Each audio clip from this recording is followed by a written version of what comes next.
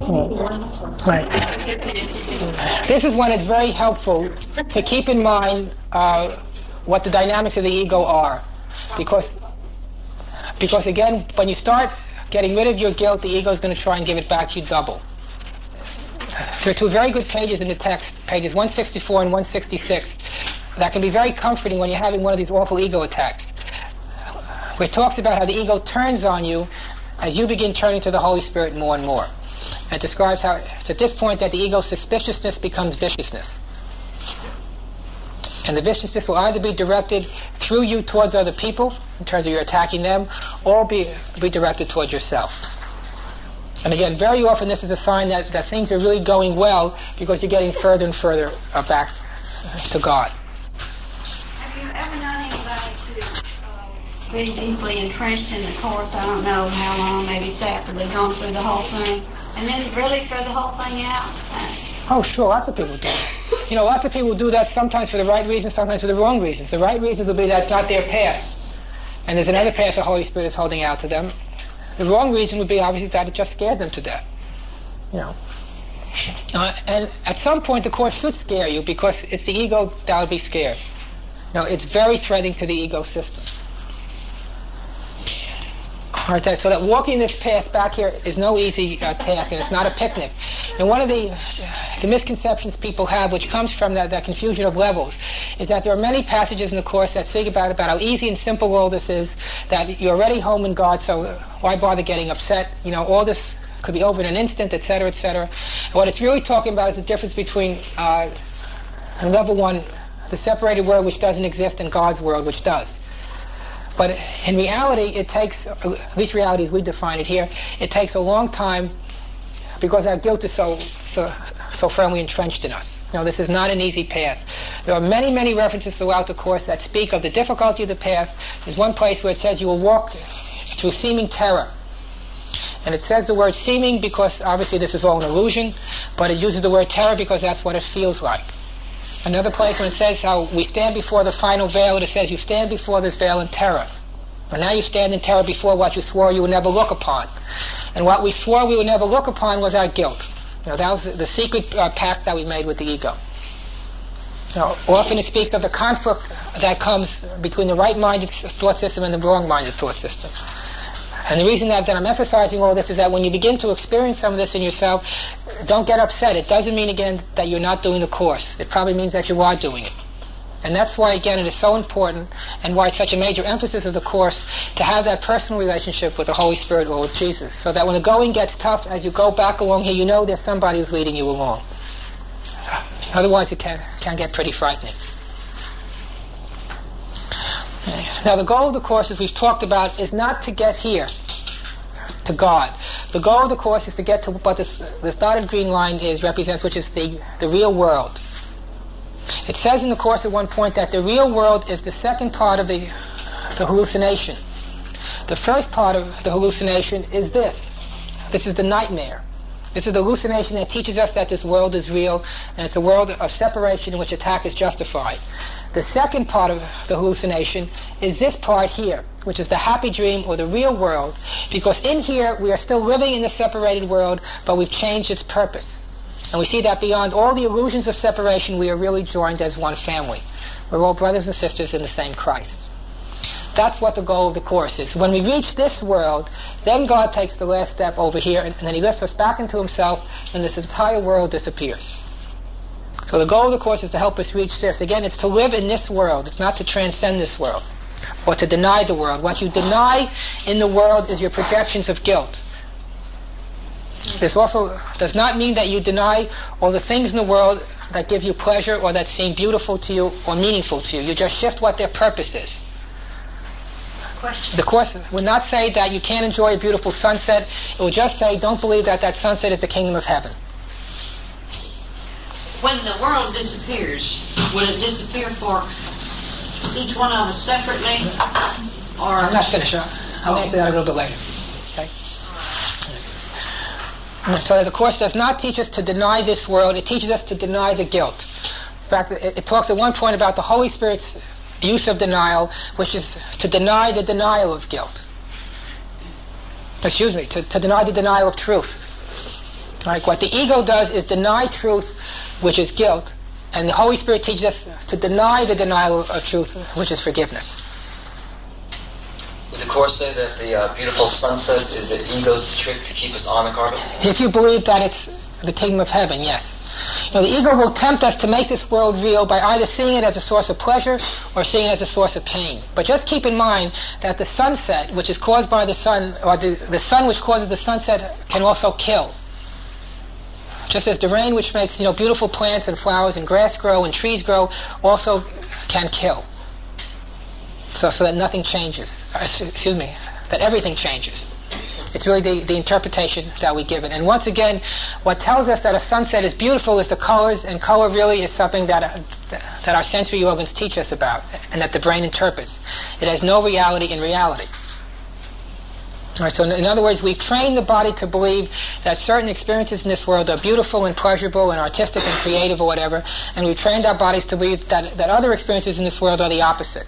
That's all part of the body. But the Course does not say you deny that. Again, what it says is that you deny the denial of truth, which really would be guilt.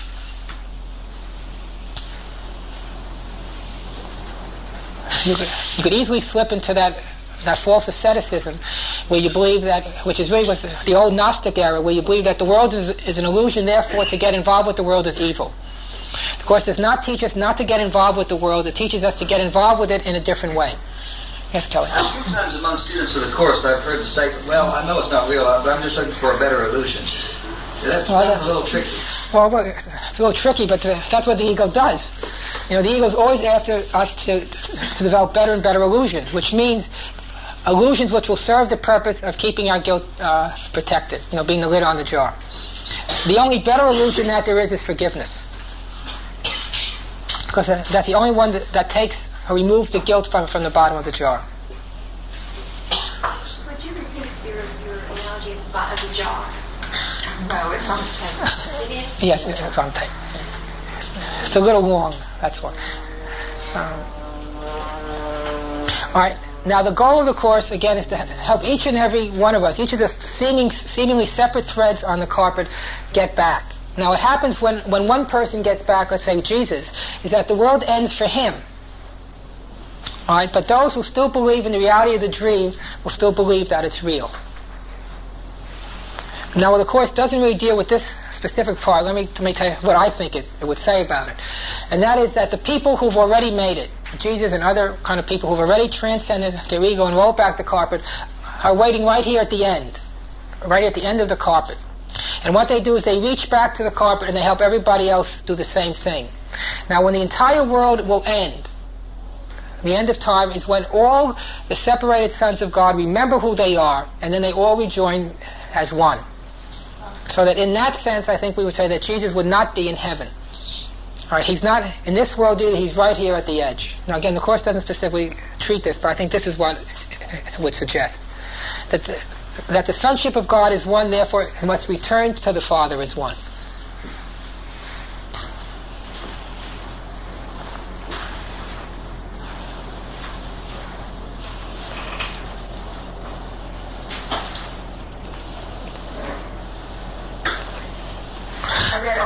Okay. I read a book one time, At the End of All Paths, I wrote. It's sort of that same concept. Yes, same idea.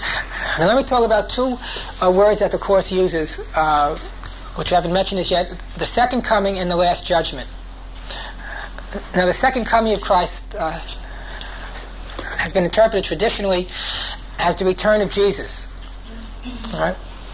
That the first coming of Christ was Jesus' life here on earth, and the second coming will be when he returns. Now the Course's version of that, of course, is different. The first coming of Christ is the creation that happened over here, when God created Christ. The second coming of Christ will be when the dream ends, and the awareness of Christ is restored to us. So that will be right here at the end, at the end of the carpet, at the end of the real world. So the second coming of Christ is merely the reappearance of truth, or the awareness of our true identity now restored to us. Then, as the Course says, this makes way for the last judgment. Now, as we saw last night, the Course deliberately uses words that Christianity has interpreted one way and now gives it a different interpretation. The Last Judgment was interpreted as being the end of the world when God separated the sheep from the goats. Right? And the sheep he took to himself, and the goats he kind of discarded. All right, the good guys were rewarded and the bad guys were punished. According to the Course's view, this would be different too. That the Last Judgment is the final judgment that we all make when we recognize that everything on this side of the line is an illusion and everything on this side of the line is true. It's the final judgment that what is true, that what is false, as the Course says, and what is true has never changed. Now that's the judgment that we all have to make each and every moment of our lives. But the Last Judgment was what immediately follows the second coming, when we finally recognize this is all false, this is all true, and at that point the entire separated world disappears. That's the very end of the carpet. That's the end of the plan of the atonement. When the entire carpet is rolled back and disappears, as the Course would say, back into the nothingness from which it came. And then at the very end of the text it says, and we are home where you would have us be. There is a statement in the text that the second coming was merely the return of sense. And I read that to suggest that the second coming, rather than being any identifiable time, would be the instant when I'm willing to extend forgiveness rather than projection. Well, in one sense, but I think the Course would say that that'll be a reflection of the second coming. But what it says at the beginning, the reawakening of sense, the return of sense, what it means is the return of sense to the sonship of God. It's what all of us do that. So the holy instance, when we choose forgiveness instead of a grievance, that would be a reflection of the light of the second coming, in that sense. So Jesus stands here at the end as all the other saints who have made it, and they reach back to help everybody else do the same thing. And then when everybody joins there, that's the second coming. That makes way for the Last Judgment, when this whole thing is discarded and the carpet disappears and we're home where we never left. What about the idea of the angels and archangels? The question was about the angels and archangels. I think you mentioned angels at least once. Angels are mentioned in the Course. And angels, I think, could be understood as being thoughts of God. And really, if you just think of that as being an expression of God's presence in us. But it doesn't talk about the angels as being beings. So since it doesn't do that with angels, it really doesn't talk about archangels either. But you try to trip me up, Faisal. Some people say that they have seen angels. Is it the ego that sees them? Well, anything that you see in form has to be of the ego. But I think many people have experienced that there are kind of spirits on the other side who help out. And so I think that if you see them within a specific form, then that's the form in which you can accept what their help is. It doesn't come from the Course. My own concept of an angel is the Son of God who's willing to become God's messenger. There are people in this room that I've regarded as angels. Yeah, well, that's another use of the word angel. That's fine. I mean, the Course's view of that would just be that person is a messenger of God or a teacher of God.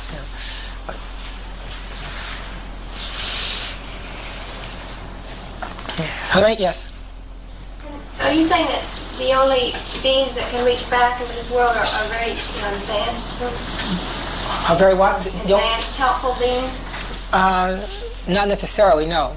But the more advanced that they are, then the greater help they could offer. Fortunately, the Course. Excuse me. I guess I'm wondering if one could be influenced by unhelpful beings. Well, you can't be influenced by anything that's outside of you. If you are fearful, then you're not going to accept help that comes to you from a loving source. I think that's another kind of subtle way that the ego traps us into believing ourselves as victims. Let me talk now about children's deaths, all right? Which I promised I would do. I think it's very difficult to understand that. Well, it's difficult to understand it anyway, but it's especially difficult, I think, to understand that without having some belief system that involves reincarnation. Let me say a couple of things about what the Course does with that. There's only one place in the Course where it discusses the subject, and that's in the teacher's manual. And then what it does is straddle the fence. The reason it does that is that it says that it seeks to avoid controversy, and that's one subject which would be very, very controversial in the world. It does not seek to take a position on something that would cause people to either accept the Course because of it or not accept it because of it, regardless of what the position was. And what it says is that if a teacher of God believes in reincarnation, it'd be very rare that the Holy Spirit would ask him to give up his belief. It would also mean that if a person does not believe in it, that he would be asked that he do believe in it. To believe in reincarnation is not crucial to working with the Course. In fact, it's irrelevant to it. Because whether you believe in past lives or not, you still have to work out your salvation right here and now. You know, one of the big mistakes that people make who believe in reincarnation and get involved with it is they believe that it's the past life that I had way back when that's responsible for my difficulty now. That's the same mistake that Freudians made by saying what happened to me when I was a little child is what's determining what's happening to me now. You know, the idea that the child is father of the man. Or that people who are now studying what happens in the womb, saying what happens to the mother while the mother's carrying the child will affect what happens to that child later on. Now, within the ego's world, all of those would be true. There is no question within the ego's illusion of time we are the effects of the past. You know, that the past will affect how we are in the future. But the mistake is in believing that that's what the determinant agent is. The reason the past can affect us in the present or in the future is because of a decision that we make in the present. Whatever happened to me, whether it happened yesterday, 40 years ago, or 400 or 4,000 years ago, that could have no effect on me this instant unless I made a decision in this instant that would affect me. You know, we cannot be hurt by the past. It's a workbook lesson that says the past is over, it can touch me not. But it will not be over as long as we believe in it. So that's why it'll be the same mistake as psychology is made to believe that the reason I'm in the mess I'm in today is because of what happened in ancient Egypt. Now the Course's view of that will be that whatever happened in ancient Egypt and was not healed, I'm now given another chance. But the reason that I'm suffering today is not because of what happened whatever it was in the past. That's why the Course says it is not necessary to believe in reincarnation to practice what it says. However, it does seem to suggest rather clearly in many different places in the text that this is not the first time we've come. Right? Without saying it in so many words, it certainly seems to imply that. So when it says, for example, you could save 1,000 years, which it says in a number of places, I think the explanation for that is what we've already talked about. That you could save going through many lifetimes to work out a problem by working it out in a difficult relationship or situation right here in the present.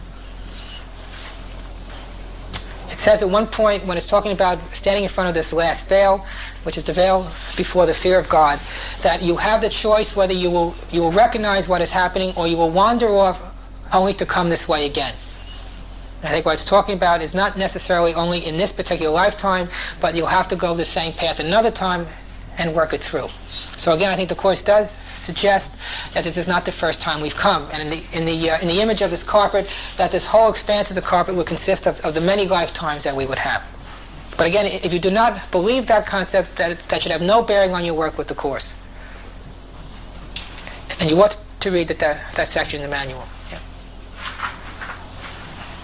I want to see if I have this clear. You said it isn't what happened in a past life or before birth, but the decision that we made at the time. That's what I want to get clear. At the time of a traumatic occurrence, we made a decision. No, what we are in charge of is our reaction to something. So that reaction then was not to accept and forgive, or lovingly and willingly accept and forgive, but to hold it as though something was done to us and we're the victim. Right. In other words, all statements of the past are saying the reason I'm unhappy today is because of what was done to me whenever, or because of what I did whenever. That's not the reason that I'm unhappy. The reason I'm unhappy is because of a decision that I've made now. If we do not believe that, then we're doing exactly what the ego wants, because we're taking away from the mind its power to correct itself. We're saying I'm not responsible for what I'm feeling, something from outside of me, even if it's a past life. Something from outside of me is determining how I feel, and I'm the victim of what that is. That's why the Course places such a strong emphasis on the power of the mind. Since the mind chose wrongly, it is only the mind that can correct itself. And it corrects itself by saying, I no longer want this, and that's what allows the Holy Spirit to remove it from us. So whenever we see ourselves as the victim, We are depriving our mind of the power to correct itself. All right, now yes. I think this is very kind of relate that to the chronic illness or chronic condition or chronic bad situation that seems to bug you for a long time. Okay, there's a wonderful line right at the end of the text that says, trials are but lessons that you failed to learn, presented once again. So where you made a faulty choice before, you now can make a better one. All right, that's the explanation for that. That situations that we had not healed in the past, situations that brought out a certain expression of guilt in us that were not healed, will recur over and over again, sometimes with the same person, sometimes with different people, so that we will have another opportunity. It is not because the Holy Spirit is kind of cruelly playing a joke on us, or that He's punishing us. It's a loving opportunity to heal ourselves of something that otherwise would never be healed, and therefore we would never be happy. That's the right-minded way of looking at any chronic problem. It's an expression of something that we have not healed, that we have not forgiven in ourselves, so it's coming around again so that it can be healed. So as Joel said, just keep on keeping on. Right. So you keep on keeping on, but you don't keep on alone. All right, now, yes, Sharon.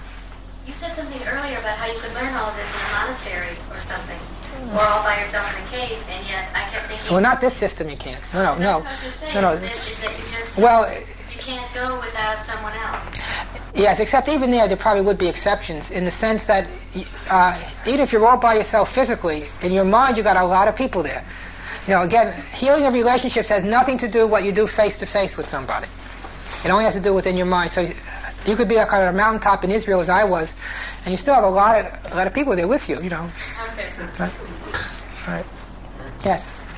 I was saying about that. To me, it seems not so difficult to heal by myself than thinking of someone, and yet I feel like it would be more difficult to do that face to face. Does that mean that I'm not thinking? Well, if you're saying that it's difficult to do it face to face, it must be because there's something in you that's afraid, and that's an ego thing. You know. Now, it doesn't mean that the Holy Spirit will demand that you do it face to face.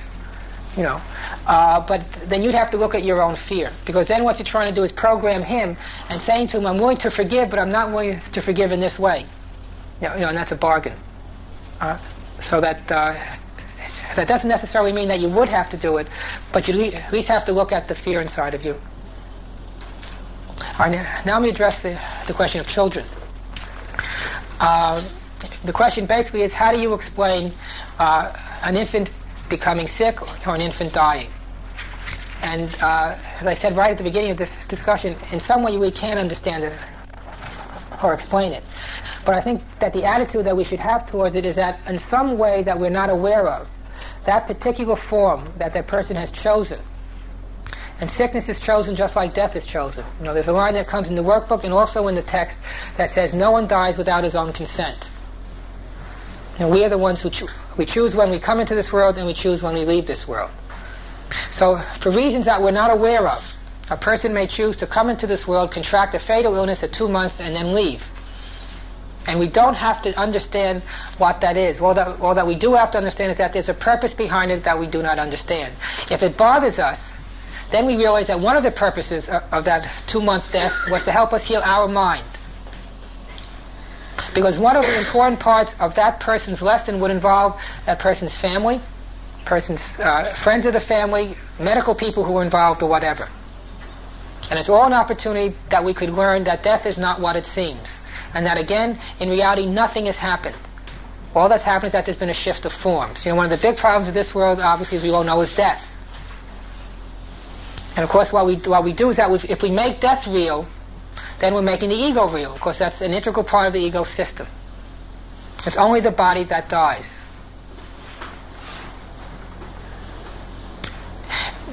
And the Course does an interesting... You want me to stop? The Course does an interesting thing with death. When it talks about the obstacles of peace, of which there are 4, the third obstacle to peace is the attraction of death. Most people would think it should be the fear of death. But remember that if you're afraid of death, then you're making it real. And if you're making it real, then you're attracted to it. So the ego will have us do is become afraid of it, which is just another way of being attracted to it. Because we're making it real. We believe that death is something that happens. And people who are attracted to death, those people who contemplate suicide as being a way of getting out of this world, they're making the same mistake, because they're making this world real, and then death becomes the magical way of resolving their problems. Can you speak a little more about that? About that? Yes, suicide. Yes, I will. There's a line in the Course that says, there's a risk in thinking death is peace. Now what happens with people who think that death is peace is that they believe that this world is hell, and that they'd be better off being free of this world. Most of us at one point or another have this kind of feeling. But what we've done again is make the mistake of believing that the problem is in the world and in the body, and therefore we'll be free of the problems of the world and of the body if we leave the body. And what we forget is that the problem is not out here, the problem is in the mind. And when we die, our bodies may die, but we take our mind with us. We take the ego with us. The ego does not disappear. The ego is not the body. The ego is the thought of separation which takes form in the body, but the ego is more than the body. We can die, and the body will die, but the ego will live on. Is it then the ego that reincarnates? Yes, sure. That is what reincarnates. Well, spirit doesn't have to do that. This world's a classroom, so spirit doesn't have to learn anything. It's only the ego that has to learn. The Holy Spirit goes with it also, right? Yes, the Holy Spirit is always with us. Yeah. Right. The person who committed suicide made that choice at some time before. Well, I think that before we come, we do make a choice how we're going to live, what lessons we're going to learn, but we could always change our mind. We say, well, I don't want to learn this lesson now. I don't want to learn this lesson this lifetime, I want to learn another lifetime, or whatever, at a different point of the carpet. And the person just decides, I've had it, I'm checking out. All that means is that the guilt stage will be more reinforced, and you're just going to have to work it out. That's why some metaphysical systems teach that a suicide really sets you back. That if you're over here and you commit suicide, you're going to go further back the other way. And the reason for that would be because you're reinforcing your guilt. Because you're making guilt real, and then you're trying to solve it through some magical means which only pushes the guilt down and kind of stays there. How can people who are connected with a person with a suicide help? Can they just help themselves by asking to forgive and to see the lessons in them? They can't help that person. And the person who's already died through suicide, well, you could forgive them. That would help a great deal. But again, one of the crucial things in the ego system, as we've already seen, especially when we talked about Jesus, is the whole idea that death is real, and that death is to be feared. So somebody who's concerned about why does an infant die is really making death into a problem. And really what the right attitude should be is that's what that infant's, or that's what that person's lesson was, for reasons that we don't necessarily understand or have to understand. And it's easier to understand what the lessons are for the people who survive. And the same would be for any kind of infantile sickness. Sickness is always a defense, is always an expression of guilt. But it doesn't have to be in the same conscious way we would be aware of it as adults. Children are born into this world not pure and innocent and holy and good. If they were so pure and innocent and holy and good, then they wouldn't have to be here. Children are born into this world with the same rotten egos that we all have. Again, otherwise they would not be here. They are not pure beings who are corrupted by the impure world. This was Rousseau's idea. It's a very naive idea. That is, the reality is that we come into this world with guilt, with lessons that have to be learned. Ken, that's awful hard for a new grandmother to take. Yeah. Why are we all born into the world in the very same way? The same bodies? Well, in part we share the illusion. I'll answer this a bit more in a minute. Moving off subject, but it came up for me. What would you say about a person that cannot in any shape, form, or fashion accept responsibility that they did something wrong? Repetitively, even on the slightest thing, they cannot accept guilt, responsibility for it. They shift it on something else. Well, what happens then is that their own guilt will just stay buried, and all they have to do is getting further and further stuck in the world. Am I answering your question? What do you do with that person? Is that person just manifesting more and more of suppression of guilt? Is that what you're saying? Yes. Okay. when you were talking about the diagram up here, you said something that when the carpeting was laid out, it was laid out with all these events in it. And then you're talking a while ago about, well, I may not choose to do what was here this lesson in another. In one sense, I get perhaps a sense of predestination. In the other sense, what is there? What are you saying? That the content's here, but the form we can choose. Right, and we choose the time in which we're going to learn it. But that's what the Course says, that we cannot choose the form of the script that's already set. What we can choose is the time in which we'll learn it. So in that sense, free will has meaning. Do you want to take a break, or do you want to go on? Want to take a break? Okay.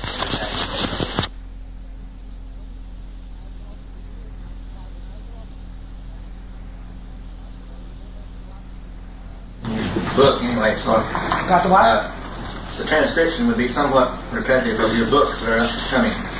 Yeah, there's a book I'm finishing up, which really is like an extension of the Great Pamphlet, but in much greater detail, but it really have all the things we talked about. So it seems silly to edit kind of a 400 or 500-page transcript when the book would really be the same things. I'd love to hear some more of your thoughts, Ken. On these little babies coming into the world, the egos get started. We'll get into that. That's what there are two things I want to talk about. First is babies and children, and then the relationship between parents and children, which I think would be an important one.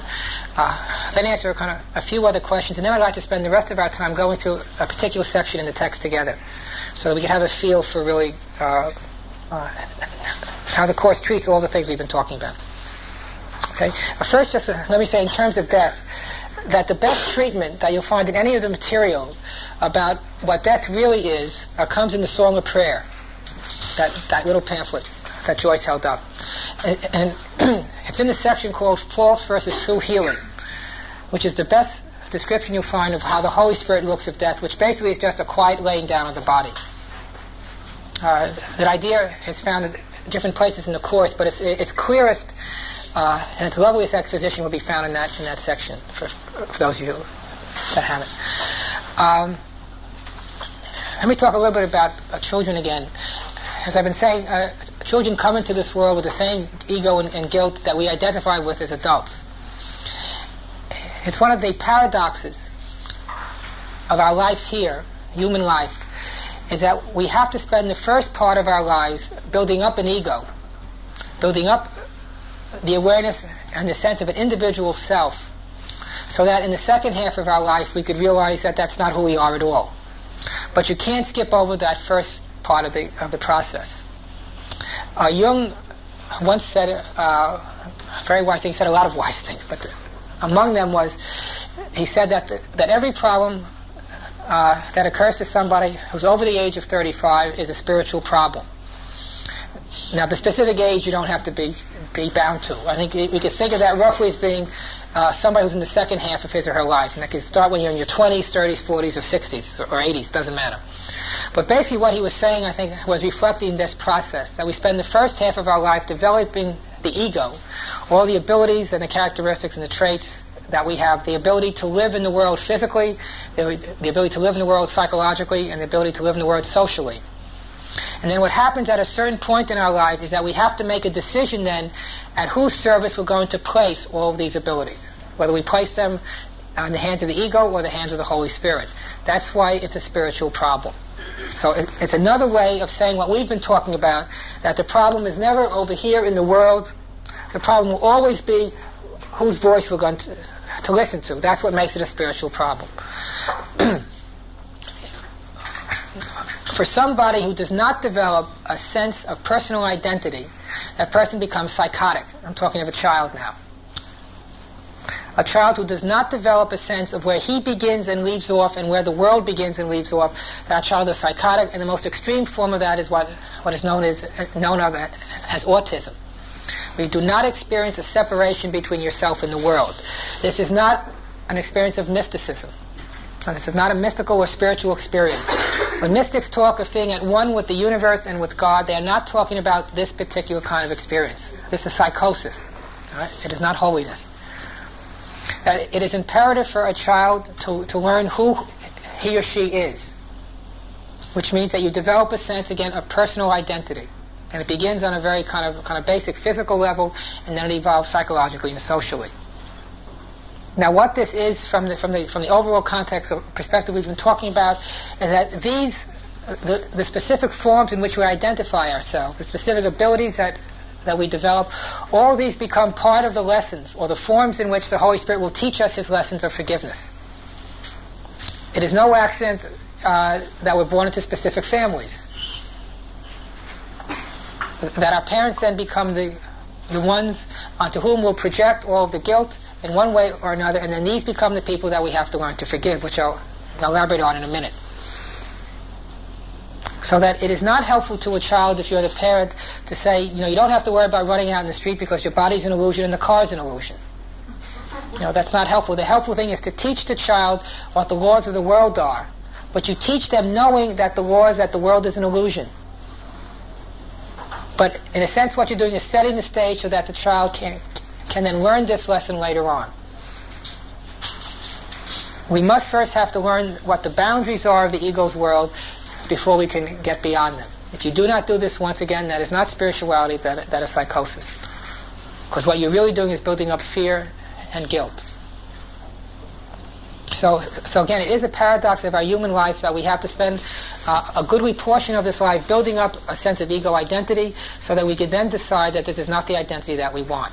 And then we place this ego identity in the service of the Holy Spirit, who then uses it so that it not only teaches ourselves but teaches other people. When people speak, as they love to do these days, of the mid-age crisis or the crisis of being 40, whatever, the real crisis has nothing to do with what people write about, which is only written from the standpoint of the ego. And there's no question that you can make a case for all those within this framework. But the real crisis that people face is the crisis we're just talking about. Who is my teacher? Who do I really want to be when I grow up? Do I want to be a child of God or continue believing that I'm a child of the ego? And that is always what the crisis is. Now the ego will interpret that as being all kinds of other things, because the ego will become very threatened when you're saying, I no longer want to follow you, but I want to follow God, just as we've seen. That's where the depression comes from. That's where the sense of aging comes from. That's where the sense of loss comes from. It is not because of anything that happens to the body. If you believe that, then you're saying you're the victim of the body, which is the same old thing we've already seen. The only cause of any sense of depression or loss or aging, etc., is a decision made in the mind. And it could always be understood in the context of which teacher we will follow. Are you saying if we choose to follow the Holy Spirit, then we age? Well, your body may age, but since you're not identified with the body, you won't feel as if you're aging. Remember the idea that just as sickness is not something that happens to the body but to the mind, so is old age. It seems to have expression in the body, but that's part of the illusion. And that's, of course, is why people will, quote, fear death. Something is happening to their body. If you know that you're not a body, then you're very glad that you're going home. A good friend of ours had an Indian master who died many years ago, very, very holy man, and she was describing how near the end of his life, when he knew he was dying, and he was kind of telling his disciples and followers that he was doing that, people were mourning and were crying and everything else. And he said, "Why are you crying? You should be happy. I'm going home." An interesting story with that too is that a couple years before that, his wife was dying, and he said to her, "You can't die tomorrow because I have this important meeting out of town or wherever it was, and so can't you hold it off another day?" Which she did, and then he came back and he was with her when she died. Now, when you realize that the whole thing is an illusion, then it doesn't make any difference. Yeah. Yes, Jane?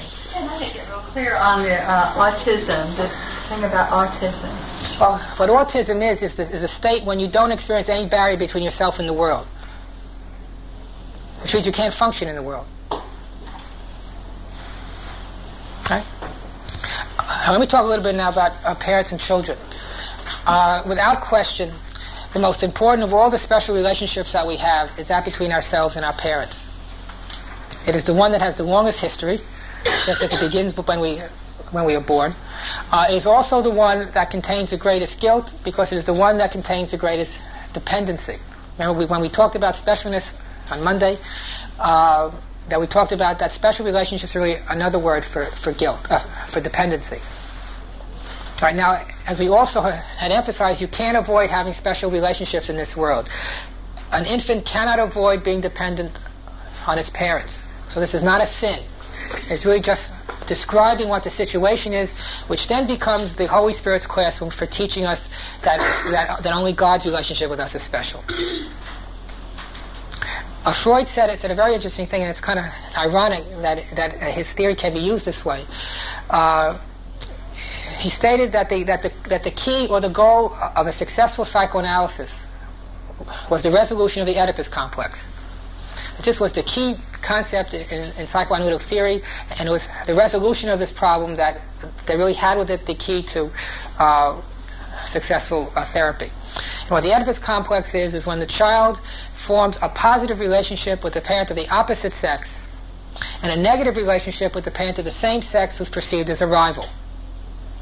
And it takes its name, of course, from the Greek myth of Oedipus, who killed his father and he married his mother without knowing he was doing that. Now, what Freud is really talking about in the Oedipus complex is nothing more than special hate and special love, where the child will form a special love attraction to the parent of the opposite sex who's perceived as being the savior or the idol. You know, when I'm with you, then I feel good. And the parent of the same sex is perceived as the rival, as the one who's the object of hatred, who has to be gotten we have to be gotten free of that person, or he has to be gotten out of the way, taken out of our way, so that we could possess the parent of the opposite sex. So in the Oedipus complex we have special hate and special love, and Freud was quite correct, although he would not have said it the way we're saying it, that until we could successfully resolve the problems of unforgiveness or the problems of special love and special hate with our parents, we will never know that we are children of God. As long as we believe that salvation depends on one of our parents meeting our needs, then we're saying, you are my special love object and not God. Then what you're doing is you're reinforcing the very problem of sin and guilt. At the same time, if you feel that you have some resentment against one of your parents and you feel justified, however justified you may feel, then you're saying that you are the source of all of my problems. And of course what that does is just keep the ego's thought system going, and as long as either of these two things continue, then we're excluding God and we're reinforcing the ego. We cannot know our true identity as children of God, who is our parent and is our source, as long as we are holding something against our parents. Because as long as we're doing that, we're saying there's something that I need from you, which is another way of saying I am your child. And if we believe we're children of our parents, we cannot identify with being children of God. This does not mean that when you identify with being a child of God, you forget about your parents. It doesn't mean that at all. It doesn't mean that you don't love them, you don't respect them, you don't send them Mother's Day cards if that's what you do or whatever. What it does mean is that you recognize who these people really are. You no longer see them as your mother and your father. You see them as your brother and as your sister in Christ, who is walking the same road back to heaven that you are. And they were given to you in that form because that's the form in which you will learn your lessons. And you always have to be respectful of the form. Remember, the Course doesn't teach you to transcend the form. You transform it. You shift its purpose from guilt to forgiveness. So this does not mean that you still do not do whatever it is that you always did with your parents, but you now don't do that out of guilt, you don't do that out of obligation, you don't do that out of resentment, you do it out of love. But it does require this very important shift where you no longer see your parents as being special, but you see them as being just the same as everybody else, but that sameness is expressed in a specific form. And again, we live in a world of forms, and the Course does not tell us that we deny those forms. We live within those forms, but we live within those forms differently. You know, if there's any one specific problem that we all share, that's the specific problem. We all have parents, which means we will all have problems of forgiveness that will center upon our parents. Again, this is not a bad thing. You can't avoid this in this world. Again, we come into this world, and in the way that the system has been worked out, it demands that we be dependent on our parents. And so you don't deny the dependency, but as you grow up, you realize what the dependency is, and then as an adult, you can make another choice. And basically, again, it's a choice to see them as being your brother and your sister, not as your mother and your father. So then, as parents, we take the same attitude towards our children. Right. That's right. You remain within the form, but you realize that the form is not what it is. So when the child is younger, of course, you will assume whatever the responsibilities that society says you assume. And part of that is to really be the teacher of that child, so that when that child grows up, the child can then transfer teachers. And realize again that his teacher and his parent is not you as the mother or the father, but God or the Holy Spirit. And of course, as we've seen, your parents no longer have to be alive for you to forgive them. Relationships are in the mind, and relationships are eternal. So you do not require the physical presence of somebody for you to change your mind about them. Sometimes it makes it easier if the person's there, other times it makes it difficult. But what makes it difficult really is because of all the guilt that's being engendered. Is there a way to teach the Course to children other than living it? I think you just answered your own question. The question was, is there a way to teach the Course with children other than living it? I think that's the way you teach it. I don't think children need a Course in Miracles. I think it's parents who need it, or teachers, or the adults in a child's life who would need it. I think if the adults in a child's life are practicing the Course and believing in it, then that's all they have to do. Then this is for the last half of our lives. Is that? In one sense, yes. Well, the Course is written on an adult level, and it doesn't need anything else. And again, I think all that children need, in the sense of children or anybody needing anything, is for parents to kind of live the Course and practice it, which doesn't mean you have to teach it in terms of its concepts. You merely have to demonstrate. That's what I was just going to say. It's like you don't just have to teach children the Course by living it. You can only teach it to anybody by living it, including yourself. Absolutely right. Okay. Are there any other questions about this or any of the things that we talked about? Just keep. All right. Mavis had one question that I promised that I answered and I didn't answer before, and that was the question: as why is the Course so goddamn wordy? Is that a direct quote, Mavis? Is that what you said?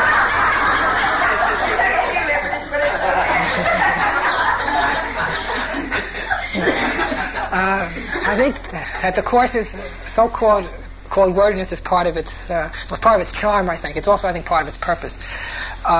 The complaint is frequently made. It says the same thing over and over again, which is true. I think that's where it gets its power from. I think that its length makes sense when you realize and remember that its purpose, as I think said right at the beginning, is not to teach an intellectual thought system, but to lead us towards an experience.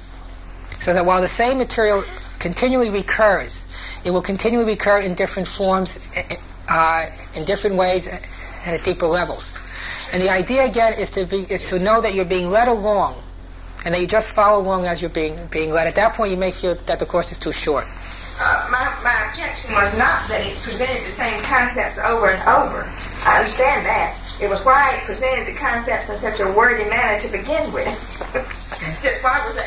And my question to you was, do you think that there are any extra words? Or do you think that, that a few words could have been edited and we could have still gotten the same benefit from the Course? And I said no, right? And you said no, and you compared it to a symphony, and I would like to get that on tape if you could do it again. It was good. Should I sing the symphony without? The comparison to the symphony. Right. I think that development of the Course, I think, is really symphonic. I mean, I tend to think of things musically, but I think that the Course is constructed like a symphony.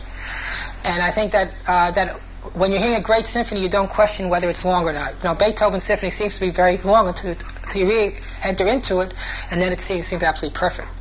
And I think it's like that with the Course too, that you're being led around and around and through in terms of an experience. And so it's not the words that are teaching you. It's really the presence that's beyond the words. And that's why you don't have to understand each and every word when you read it. Just like the first time you hear a symphony, you don't remember everything, and most people, unless they're kind of musicologists, don't sit down and analyze.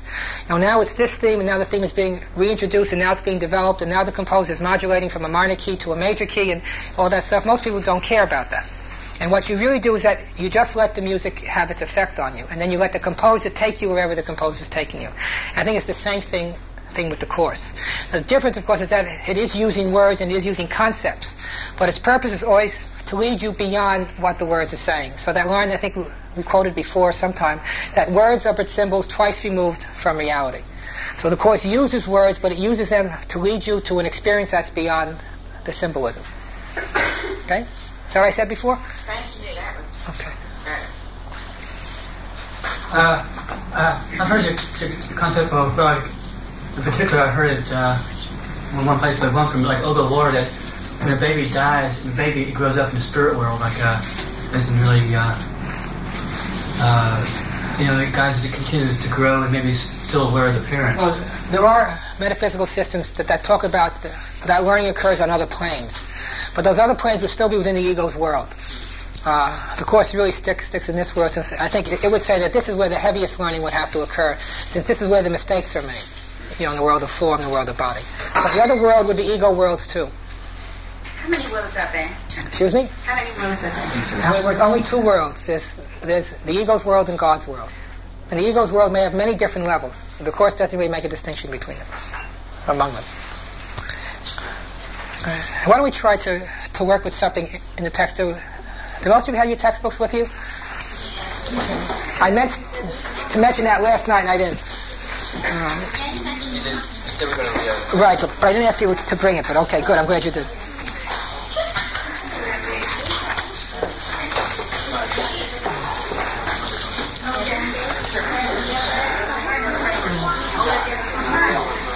Jack, you stop the tape?